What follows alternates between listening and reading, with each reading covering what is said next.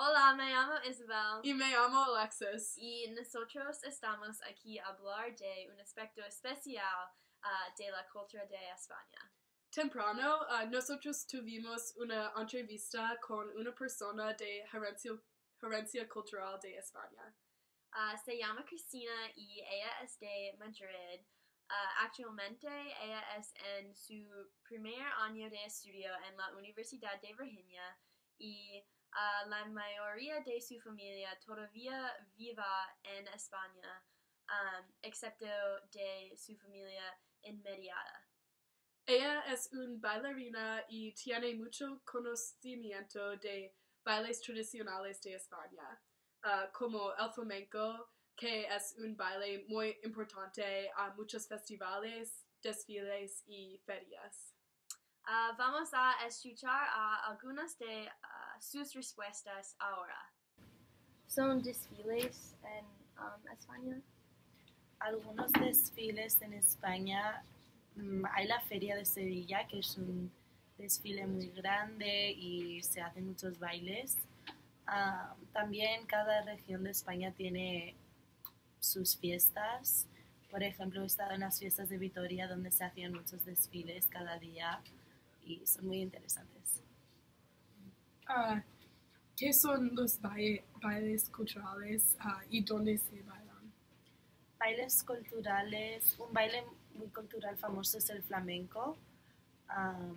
Todas las niñas pequeñas y los niños pequeños aprenden a bailar el flamenco y se suelen bailar en las ferias, por ejemplo en la Feria de Sevilla, que acabo de decir, se baila mucho y en todas las regiones de España se baila flamenco. En la entrevista, Cristina nos enseñó sobre algunos festivales famosos de España y brevemente habló de las actividades, las comidas, la ropa y los bailes que están presentes durante estas celebraciones. Sí, ella mencionó la Feria de Sevilla, que nosotros decidimos a investigar más para comparar un festival muy famoso en España a un festival muy famoso en los Estados Unidos, Mardi Gras. La Feria de Sevilla empezó en 1847 como una feria de la agricultura y el ganado, pero ahora es una celebración de la cultura sevilla y es una ocasión para comer, beber y divertirse. La Feria de Sevilla está celebrando en abril y generalmente empieza 2 semanas después de la Pascua.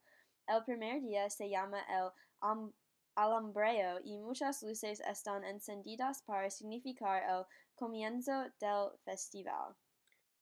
Un aspecto de mucha importancia en este festival es los bailes tradicionales, como el flamenco y el baile de las sevillanas. Cristina nos dijo que muchas personas en España aprenden el flamenco cuando ellos son niños.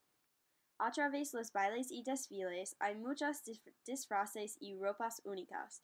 En el baile de las sevillanas, las mujeres llevan farles y los hombres llevan ropa tradicional.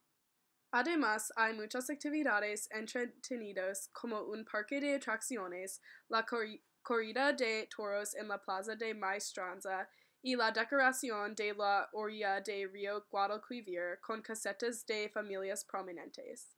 Las casetas tienen cocinas y bares para que personas puedan comer tapas y beber vinos. En adición a tapas y vino, hay otras comidas únicas, incluyen el pescado, el jamón de Ibera, tortillas de patatas y guisado. También Cristina dijo que una comida muy común es churros con chocolate.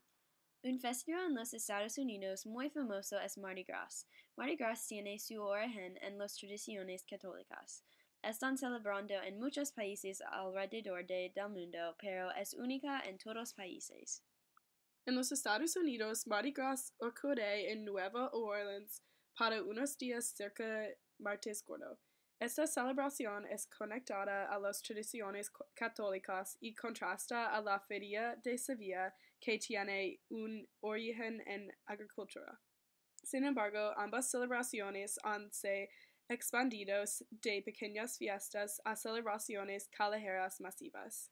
Los dos festivales empiezan con una celebración de los luces en la Feria de Sevilla con un espectáculo de alumbrado en el Mardi Gras con un flambeau o la iluminación de las antorchas. Finalmente, los dos festivales son celebrados con comida tradicional de la región, pero la comida de Sevilla es muy diferente de la comida criolla de Nueva Orleans. Mientras festivales alrededor de parecen muy diferentes, todos festivales conectan las personas de comunidad con su herencia cultural. Aprender sobre los festivales nos enseña a celebrar orgullosamente nuestras raíces. Gracias por viendo. Adiós.